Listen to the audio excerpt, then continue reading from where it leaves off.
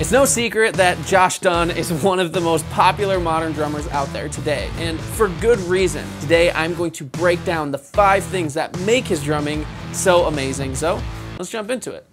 I was told when I get older all my fears would shrink, but now I'm insecure and I care what people think, yes. One of my favorite things about Josh Dun's drumming is his broken apart beats and fills. This is one of the things that makes his drumming so unique. For example, if we take a look at the verse beat for the song Stressed Out, he's got a pretty basic pattern on the kick and the snare drum, which provides the foundation. Most drummers would just put an 8th note hi-hat pattern over this, but he decides to break it apart, remove notes, and that makes a relatively simple groove just more unique sounding. Check it out.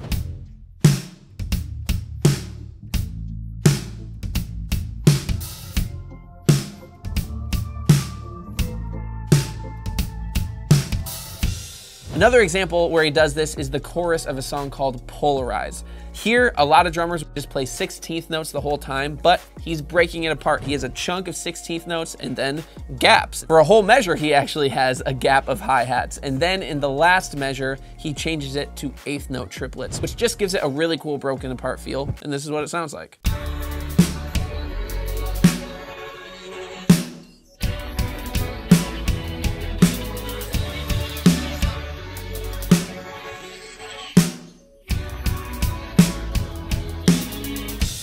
The second thing that makes Josh Dun such an effective drummer is that all of his grooves fit perfectly for whatever song he's playing. So often as drummers, we think, what's the most complex thing that we could play? Or what's the thing that will make me sound the coolest? But oftentimes this can make the song sound worse. But Josh has a different approach where he tries to complement each song as much as he can. For example, in the song Levitate, his groove matches the rhythm of the vocals almost perfectly. It sounds like this. Calm down, calm down. Cowards only come through when the hour's late and everyone's asleep, mind you. Now show up, show up.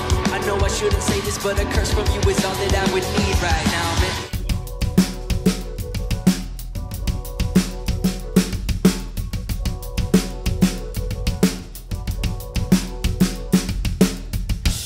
Or another example is the song Heavy Dirty Soul. He came up with one drum beat that fits 3 completely different parts of the song really well.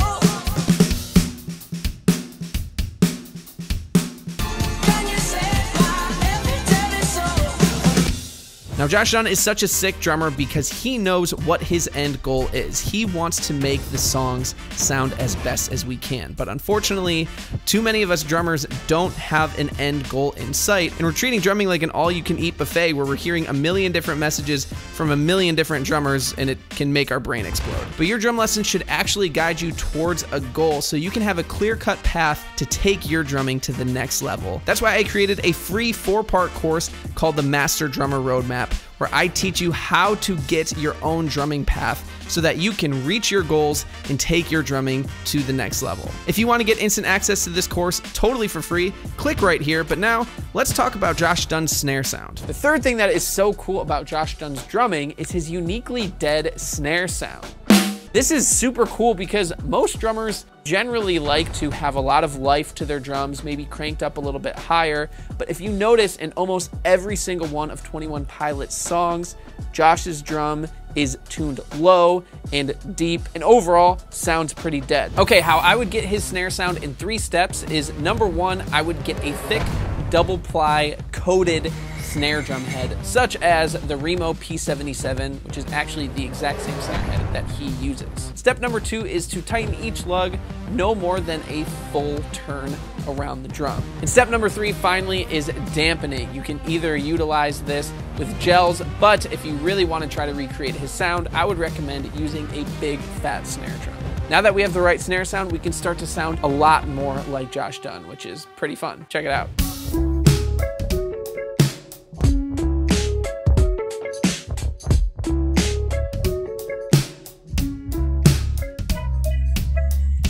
A lot of drummers only have two gears, creative and complex, or simple and basic. Josh does an incredible job of combining these two things while keeping his beats simple, which is a good thing, but making them incredibly creative. One great example of this is the verse groove in the song Car Radio. If you check out the music, it's just a kick drum on beat 1, a snare drum on beat 3, but the hi-hat pattern has this cool broken up feel to it that is simple but creative.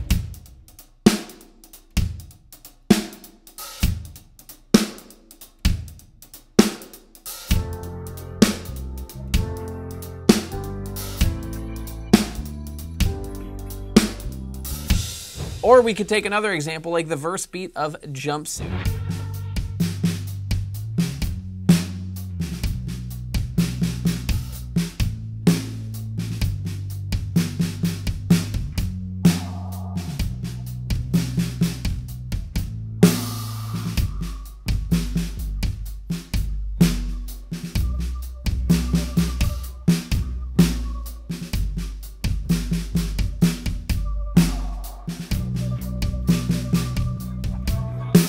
Now this is my absolute favorite part about Josh Dunn's drumming, and it might not be what you expect because it doesn't actually have to do with what he's playing, but how he's playing it. So many drummers have the ability to play something really awesome, but without this one key thing, it can really fall flat, especially when playing drums in front of people. So what is this one key thing? It's the fact that he can lay into his drums and bring the energy.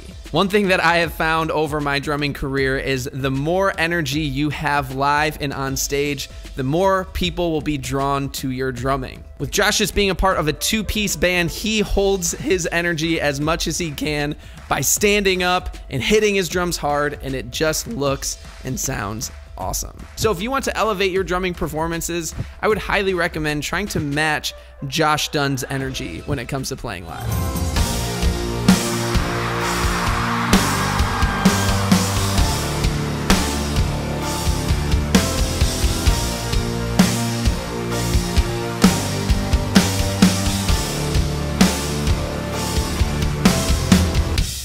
Josh Dunn is a master of simple creativity, but there's someone else who is a master of playing impressive beats and fills that will really blow your friends' minds. His name is Matt McGuire, and if you don't know him, you are missing out. Check out this video right here where I break down his 5 secret keys to impressive beats and fills, or level up your drumming with my free course right up here. Thanks for watching, stay true.